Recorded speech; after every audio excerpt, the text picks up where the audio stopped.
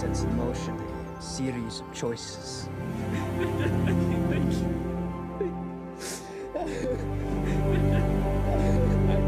knew it.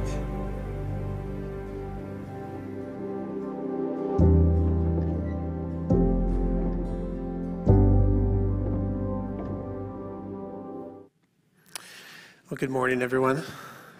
It's good to see you all again today. I have a question for you as we start. How many of you have had a moment with somebody in your life that you would say is tense, kind of on edge, kind of one of those argumentative moments? How many of you have had one of those moments? Everyone has had one of those moments, have we? I've had one of those moments. It's impossible to be in, pretty much any form of, whether it's marriage, friendship, a relationship, without sometimes things getting tense. One place where I've experienced tension at times is in my marriage with my wife. We argue, we fight about things at times, but that's normal, right? You're going to clash, you're going to have conflict. That's normal. In fact, very early on in our marriage, like 2 weeks in kind of early, we had one of these tense moments. And of course, when you're, kind of newlyweds, things are pretty nerve-wracking to begin with, so you're kind of on edge already a lot of the time.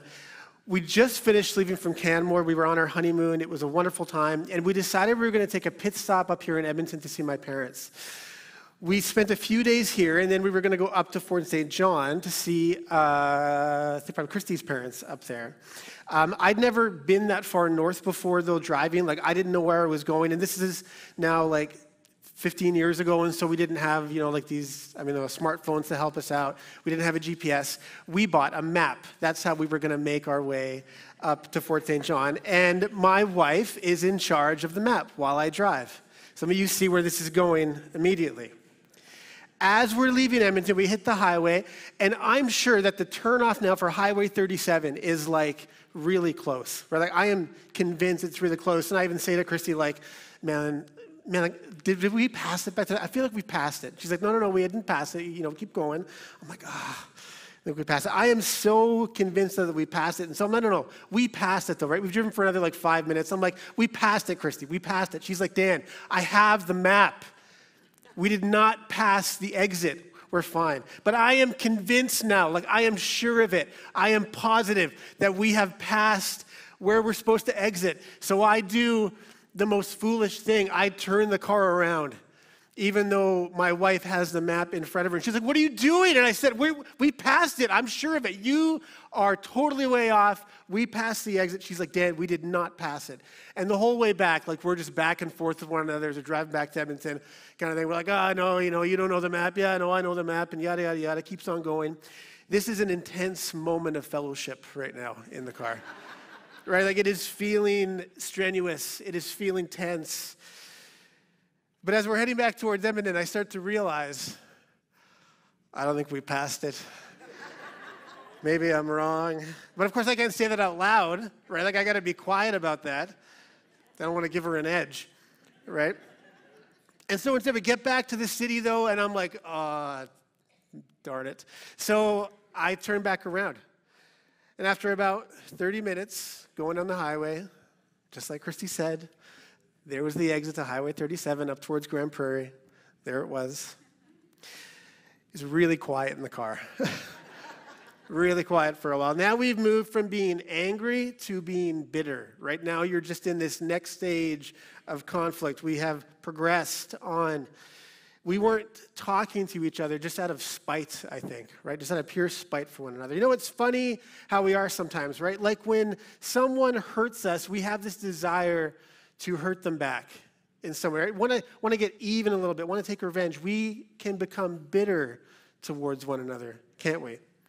In fact, did you know that sometimes when we lead to that kind of lifestyle where we are bitter with someone, it can lead us to do crazy things? So crazy that some people have gone so far as to build what is called a spite house. I don't know how many of you know what a spite house is. I didn't actually know what a spite house was until I looked it up online. This is a real thing. I'm going to show you a picture up here of a home in Boston, Massachusetts. Okay? So the home on the right is kind of like the house we're going to look at here. Here's the story behind what you're seeing right here. I didn't know this was real, but this is a real thing. Okay. So back in the 1800s, there were two brothers. They were given their inheritance and land from their father when he died. One of those brothers went off to fight in the Civil War.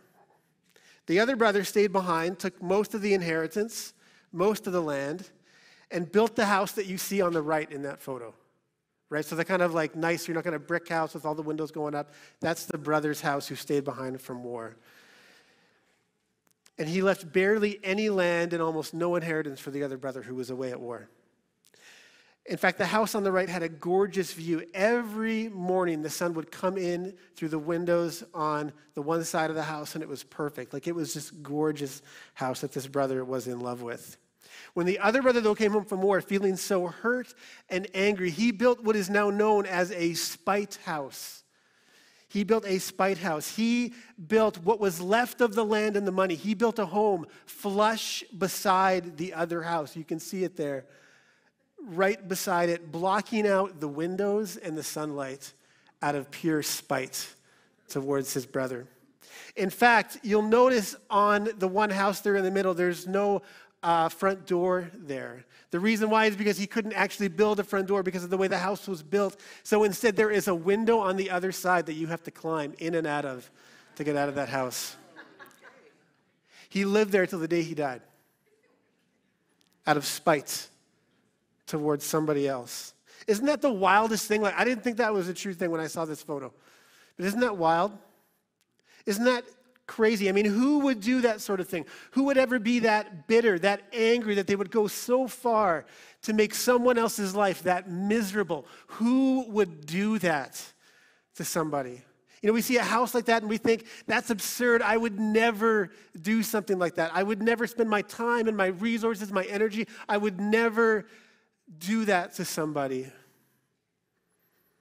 But if you think about it, though, many of us here today have been so hurt and angry and bitter towards someone else that we've built houses just like that. But the catch is we can't see them. The difference is it's only us that can see them. No one else can. We've been so hurt by someone else, so angry that we've built walls between us and them, completely blocking out any chance for the relationship to be made whole. All the joy gone because of the house, because of the bricks that we've constructed around other people, because of what they've done to us. I know this is true because I have built one of these houses. Brick by brick, I did it myself. When I was 13 years old, I remember one day being in gym class. We were doing a unit on gymnastics where you had to find a friend in class, you had to pair up, and you had to go to each of the stations, you had to track how you were doing, and you'd get marks based on how you were doing. My partner was not interested in tracking any of what we were doing. He was just out for a good time. I can't blame him. At the same time, I'm stressed because I want the marks. I want to be in this, I want to be good at what I'm doing, all these things. And this really stressed me out. So I went to go tell my gym teacher what was going on. But when I got to him, I couldn't get the words out of my mouth. See, I've had a stutter since I was about 6 years old. And at that moment, it was showing itself at the worst possible time. And I was frozen. I couldn't say a word, trying as hard as I could.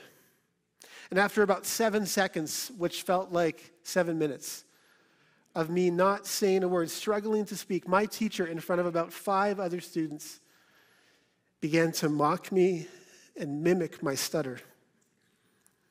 And in anger, he said to me, "I don't have time to wait for you to talk."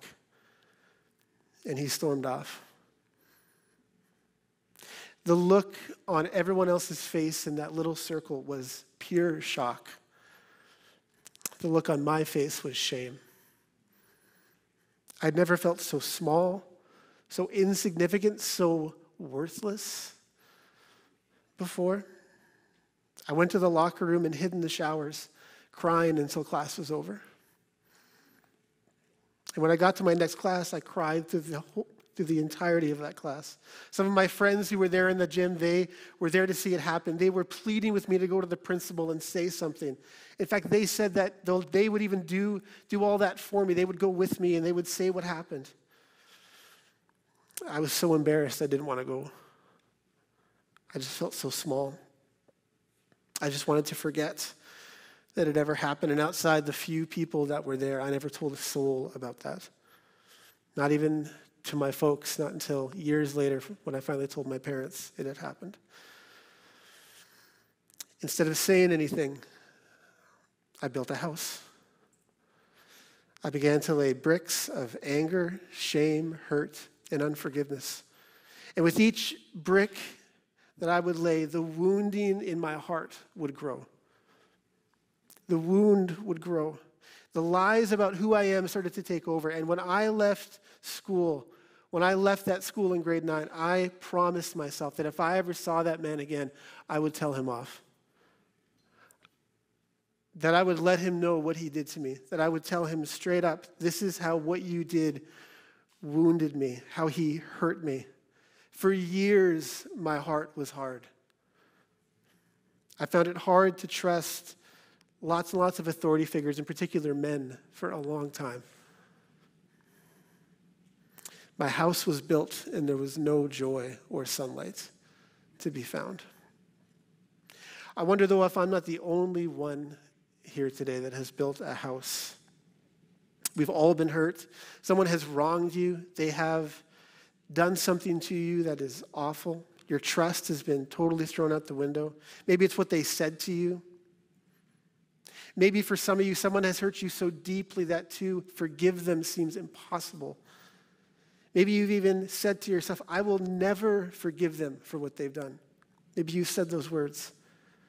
For others, maybe you've bought into the idea of our culture around us that says when someone does something to offend you, you can cancel them. You can be done with them. You can cut them out of your life. How many of us have been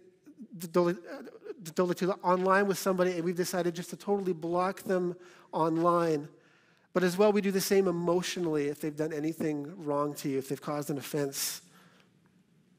Jesus knew that this area of hurt and unforgiveness had the potential to be one of our defining traits as people. It could define who we are. That in a world marked by sin, our sins against each other could lead to hard hearts and bitterness. And as we come to the Word this morning, as we come to God's Word, as we look at this story from Jesus, Jesus is going to do what he is very good at this morning. God is going to give us a picture of life with him fully surrendered in the kingdom. He's going to give us a picture of what it looks like to give these hurts and this heartache over to him. And he's also going to hold up a mirror. And we're going to be invited to deal with what's going on in our hearts. Jesus is going to invite you to wrestle with this passage, with this story, because he loves you. So maybe for you, maybe Jesus has already started to stir some things in you. Maybe already there's maybe someone in mind that though you can already think of, that you just know, man, I have a house built there. And so here's my hope for you today. Here's my prayer for you today. Can you just listen to the words of Jesus? Can you just sit at his feet? Like, don't worry about my words. Worry about his words. Because he's kind. And he's loving. And he's going to invite you in to what he has for you. So in Matthew 18, starting in verse 21, Jesus is in this midst of this extensive talk with his followers about what it means to be in relationship with each other. It starts with one of them asking Jesus, who is the greatest in the kingdom? And as this whole conversation goes on, despite though Jesus laying out for them what greatness is, Peter has this desire to ask this question to, in some ways, kind of justify himself. I always feel that though for Peter, he gets a bad rap a lot of the time in Scripture. He's kind of known sometimes as like this guy that just says these like wild things that don't make sense. I actually don't think that's true of Peter. I actually don't think he actually comes across as this, kind of wild man that he always gets, kind of labeled as. Instead, I actually think he's just like you and me. I think he asks questions that we would ask a lot of the time. In fact, for Peter, you got to think about this guy. He is the, I think, very oldest of the 12, but most importantly, he wants everyone, including those who are listening, and in particular, I'd say Jesus, to think that he's spiritually wise. He wants to be seen as that old guy who knows what he's doing, who knows what he's talking about. And so, just like Peter always does, he follows up with this question for Jesus that he thinks makes him look spiritually mature, makes him look spiritually wise. In verse 21, it says this, then for Peter, he came and asked, Lord, how often should I forgive someone who sins against me? 7 times? Here's the thing about the question for Peter. To everyone hearing Peter, the offer to forgive someone 7 times is actually way beyond the norm of that time, way beyond the norm of the culture in those days. In fact, they believed, based on how they saw things in Scripture, that the maximum amount of times that you had to do that was 3 times. Peter goes more than double. He says, man, what about 7 times, Jesus? Like that's being pretty generous, right? Like that's being pretty loving, pretty merciful. Like that's a big thing. It seems like he's being really gracious with this number. But for Jesus, his answer goes way beyond what his listeners are expecting. It says in verse 22, no, not 7 times, Peter, but 70 times 7.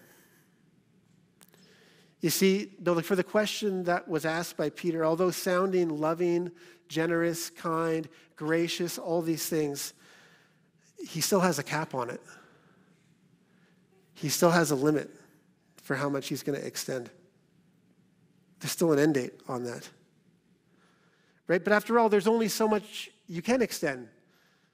Right? I mean, we're not supposed to be a doormat, right? Jesus, like, that's not how it works. We have our limit of grace, right? Because eventually, man, like, we don't want to be hurt again. Right? We have a limit, Jesus, on how much we can give. Right? But instead of the answer from Jesus is so big and so vast that really what he's saying to Peter is, stop counting. Stop counting. Don't keep score. We live in a culture where we like to keep score. We have a limit on how much mercy we can give. In fact, this world is ruthless when it comes to second chances. We're harsh towards one another. We write people off because of what they say on Facebook. We decide we're done. How many people have we cut out of our lives because of something they said or did? I remember, though, too, growing up, hearing the line that we're supposed to turn the other cheek, but we only have so many cheeks. Right? Now, in the moment, though, hear my heart, and I want you to hear the heart of Jesus for you. Some of you in this room have experienced things that I know are horrible, awful, and I am sorry for the things that you've had to endure from someone else. And I realize those things carry weight far beyond what you are able to carry. I recognize that, and so does Jesus. And the idea of moving past some of these things for some of you seems so far off. But again, I just want to encourage you, sit today with the words of Jesus. Let him lead your heart through these moments this morning. And now for Jesus, he's going to put this into story because this is the best way for us to understand, and he knows this. He likes story to help our hearts grasp what he's getting at. So verse 23, it says this. Therefore, the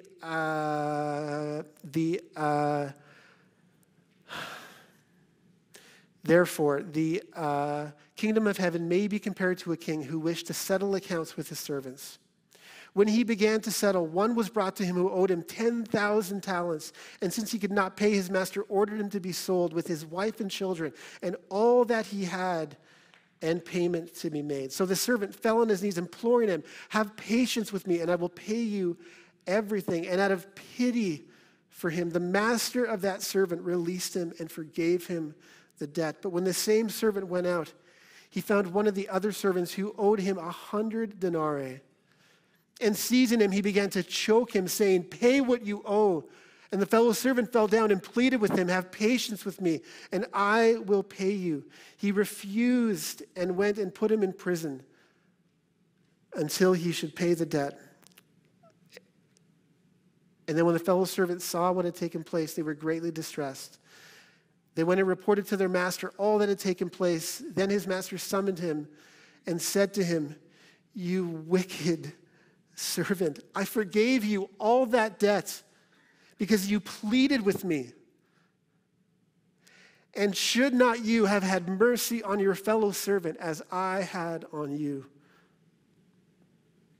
And in anger, his master delivered him to the jailers until he should pay all his debt. So also, he says, my Father will do every one of you if you do not forgive your brother from your heart. Just to be there in this moment, to be present as he is sharing this story would be jarring for a lot of people listening, to hear his words firsthand from Jesus. Jesus says this king wants to settle this account. And one of the servants owes him 10,000 talents.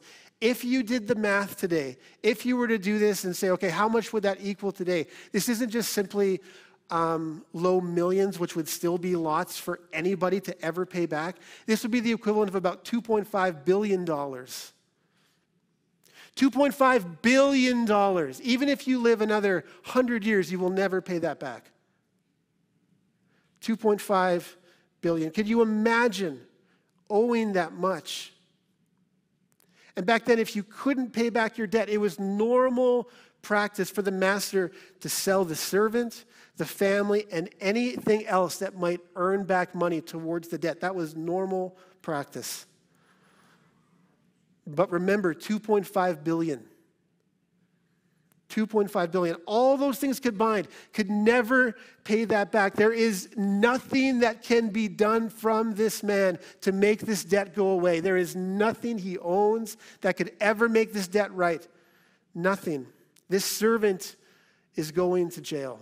It is clear for the listeners. This is where the story is going. He will never pay it back. But the servant falls on his knees, begging the king, please have patience with me, and I'll pay it all back. But he won't, though, right? We know he won't because it is way too much. He will never pay it back. Even as he says that, he knows internally, I will never pay back the debt. It's too big for me. But the king looks on the servant with pity and forgives his debt. He says, you don't owe me a thing. You don't owe me a thing. You can leave. Now, you would think that this servant's life would somehow be forever changed by this moment, right? In fact, just imagine for some of us in this moment, if that was us, that would change who you are. That would change how you were with other people. That would change your life if someone said to you, you don't owe $2.5 billion. It's all gone. It's forgiven. That would change who you are, wouldn't it? And you would think that this servant, after this incredible debt being wiped out, that he would live differently. But what does he do? It says again in verse 28, when that same servant went out, he found another fellow servant who owed him 100 denarii.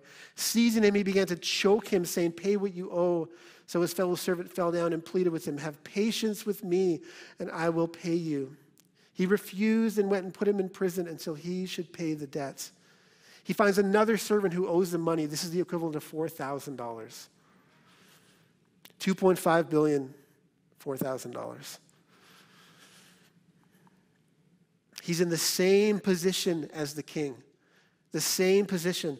But instead he finds him, puts his hands on him, chokes the guy out, and says, there is no second chances with me. Pay what you owe. And he has him thrown in jail. And when the king hears what happened, he says, you wicked servant, I forgave you all that debt because you pleaded with me, because you asked me to. And should you not have had mercy on your fellow servant as I had mercy on you? Should you not have acted the way that I acted with you? So the king throws the servant in jail and says, my father will do the same to everyone who does not forgive from their heart. This passage is hard. Walking this out is not easy. As Jesus invites us to look in the window of what it's like to serve him and to honor him with our lives, we get this beautiful picture to forgive one another, to wipe out massive debt. We feel the weight of the debt come off the servant. We see the heart of the king to forgive this incredible debt. And I don't know about you, but my heart is moved and stirred towards Christ when I think about this passage, when I think about the debt that he's wiped away. And I want to live like that, to forgive others freely the way that he forgives others freely. But where we get hung up is when we have to look in the mirror at this passage. Because the story not only brings up where we failed, but it also brings up the hurt that we've experienced. It brings the hurt that we've experienced. A big reason why this is so hard to do, why it's so hard to live out, is because the hurt that we have experienced is real. It's real pain that we've gone through, right? It's not just up in the sky. It's not just a great idea. It's not just whatever. This is real things that we've gone through in our lives. We have been hurt by other people. It's hard for that just to vanish, just to wipe away. And so we don't want to be hurt again. And we won't allow ourselves to be used by somebody else. And so we continue to build our house. And we put up bricks. Our eyes become fixed on the debt that someone owes to us and the pain they've caused us. And to let that go to forgive them feels impossible. And we miss out on the grace and mercy being extended towards us.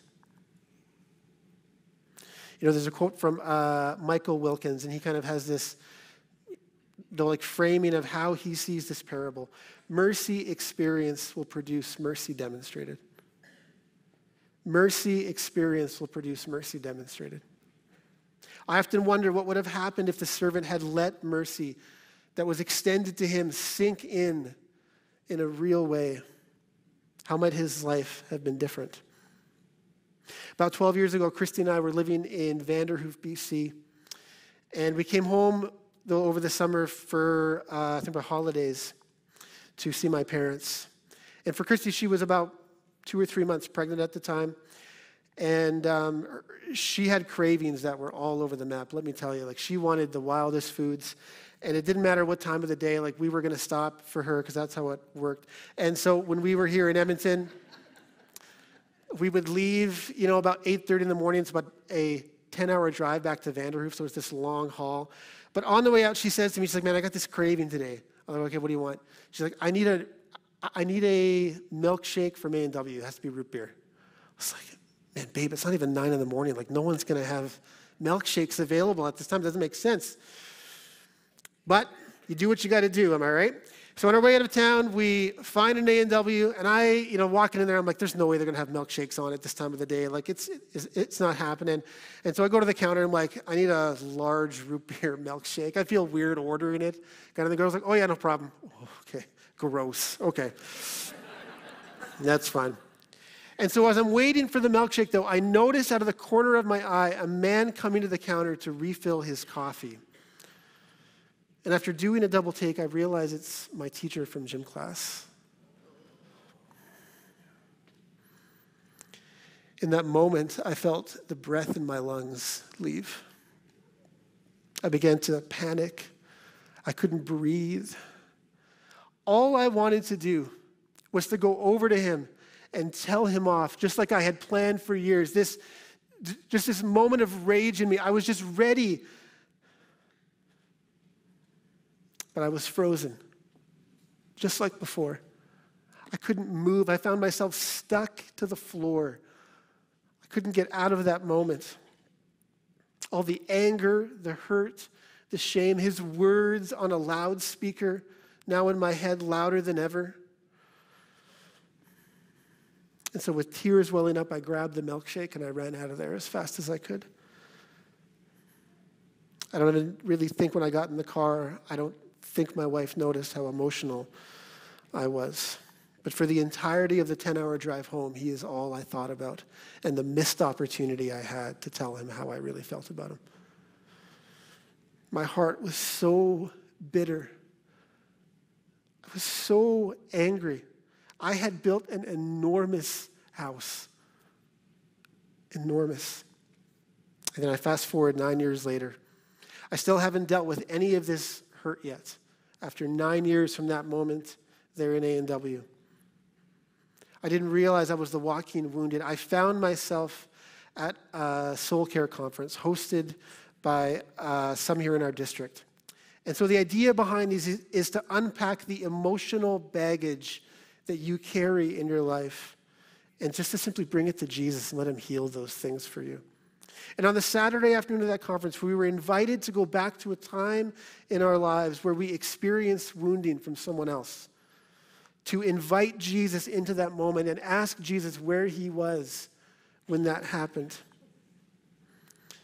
And when I thought about what moment to invite Jesus into, right away, he knew the moment to bring me to. He brought me back to that gym, back to that moment with my teacher. And all the emotion came flooding back, and I clenched my fists as I sat on the ground. I could feel the air in my lungs leaving again. It was like I was reliving the moment. And imagine myself telling this teacher how I really felt. In my head, like I am yelling at him. I am telling him what he did wounded me deeply and how his words have left a lasting impact on my life. Like I am giving him what for in my mind. And at the height of the emotion that I was feeling, when I couldn't get any angrier, Jesus in his kindness showed up in that memory for me. And he gave me this picture of him standing behind me, holding me and crying with me as I stood there. I felt so protected and safe in his arms, overwhelmed by his presence. I felt a peace like never before, like this weight was coming off. And in the next moment, I saw Jesus walk behind the teacher, and he places his hands on his shoulders.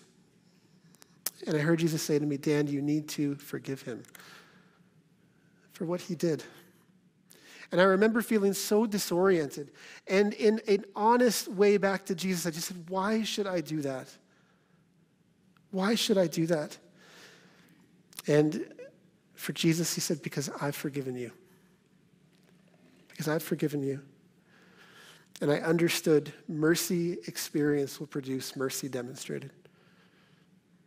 When you experience it yourself, it will be demonstrated as an outworking of what Jesus has done. The reality of what Jesus has done for me began to sink in like never before. And I thought about all my sin, my shame, my guilt, the things that I've done in my life. And I saw this huge debt that I owed. All the things that I'd done wrong to other people just came to mind. Jesus brought to mind passages, though from the Bible, all have sinned and have fallen short of the glory of God. The wages of sin is death. In that moment with Jesus, the weight of what I have done felt heavy. And my sin against God required that debt be paid in some way. I pictured myself standing in a courtroom and all the things that I've done wrong laid bare, and a judge looking at all of it and saying, someone has to pay for that. And in the middle of the courtroom, I look to Jesus and he stands up and says, I'm going to pay that. That's on me. He took the penalty for my sin and he put it on himself. He wiped my debt clean. He who knew no sin became sin so that we might become the righteousness of God. He paid what I owed with his life. And now I am a new creation in Jesus. The old is gone, the new has come. I am his. He has restored me. He's given me a name. He's clothed me with righteousness. This is what Jesus has done. And as the reality of what he did sunk in, the house that I had built for so many years began to come down. Brick by brick, I felt it fall away. I was free to forgive because I had been forgiven. It landed on me. And the journey to that wound being healed could finally start. In fact, the next day I felt this, it was almost a prompting from Jesus to go and find that man again, to find that guy I met in the gym, that teacher who said those horrible things, and to forgive him. I had this prompting from Jesus to find him. And after doing a lot of the time on the internet to dig, to find out who he was, where he lives, I learned that he had passed away about 7 years prior. At first, I felt like I missed an opportunity to extend forgiveness. But here's what I came to learn. As I continue to walk towards healing and wholeness, it's a new opportunity to extend forgiveness every day to him. Every day, to do it again and again and again.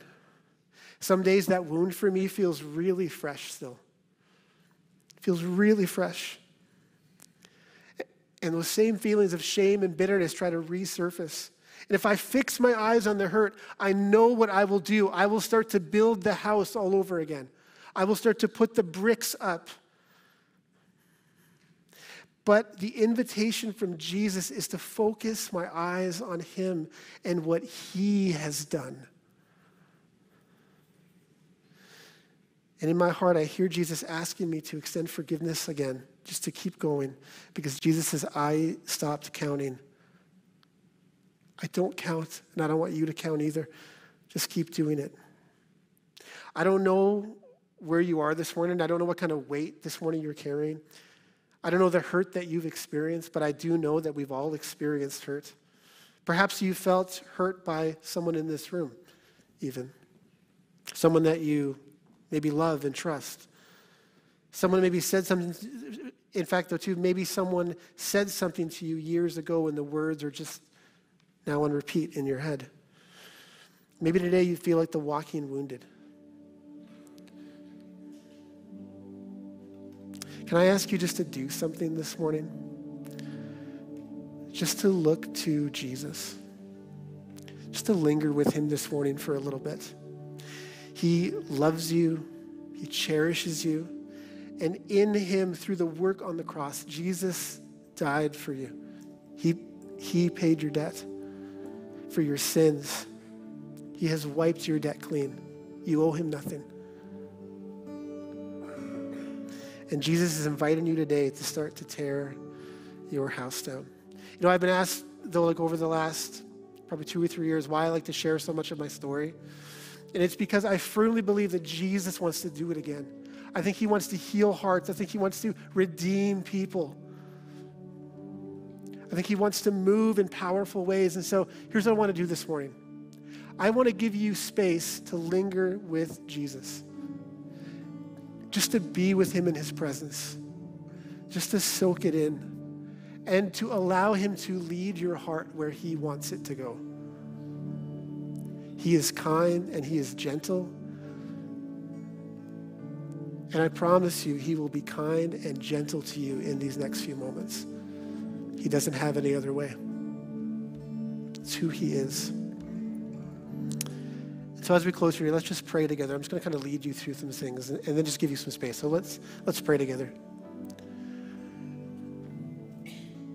Just maybe for some of you here this morning, maybe some of you are in a place where this has stirred some things for you, where your heart is feeling pretty raw. And in this moment, I just want to invite you just to recognize that Jesus is with you right now. He is in the room. He is present. And he sees you. And he knows your hurts and your pain and your grief. Jesus is with us, his church, in this moment.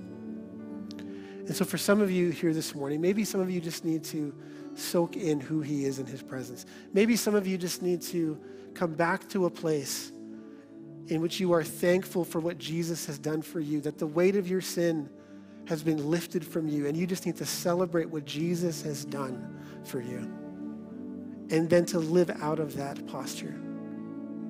Maybe for others, maybe Jesus is inviting you to go back to a memory in which you need to know where he was in the moment. And I know for some of you, that might seem terrifying. And if that's you today, if you're like, I don't think I can go that far yet, that's okay. That's okay. You don't have to. But rather, what I want to encourage you to do, though, is to come have a chat with myself or another one of us on staff here. Maybe find yourself at the hub where you can start to work through your grief and your hurt and your heartache. Right? Man, that is a great place to deal with some of the things in our lives. And so, but just don't let this be the last opportunity that you take today, right? Make sure you take another step. And so I'm just going to pray for you now. Jesus, would you move however it is that you want to move today? Jesus, we confess that we are lost without you. You are King. And you saw our pain, our hurt, our sin, and you wiped our debt clean with your very blood. You died for our sins, and 3 days later, you rose from the grave so that we might live the life that you intended us to live, a life fully devoted to you, sold out for you, Jesus. And in this moment, Jesus, we want to linger with you in that reality. So Jesus, would you move now too by your Holy Spirit? And we love you, and we just ask these things in your name. Amen.